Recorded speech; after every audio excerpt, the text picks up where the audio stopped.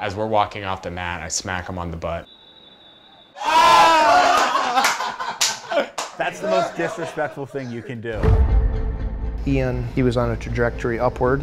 He was very gifted athletically. He had potential to be an NCAA champ. He just was unstoppable. Very rarely did we come home without a trophy. You place at Fargo, it's like you're on a whole different path. I mean, he was the #1 seed. He was at his peak. I was feeling in the best shape of my life. When it happened, I knew that it was bad. I remember everything. I remember laying on my back and all I could do was blink. Nobody knew what to do.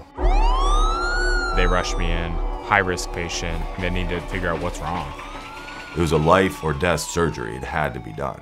It was very hard to see him like that. And I said, I know you're really mad at wrestling because it got you where you're at. But I said, wrestling's gonna save your life.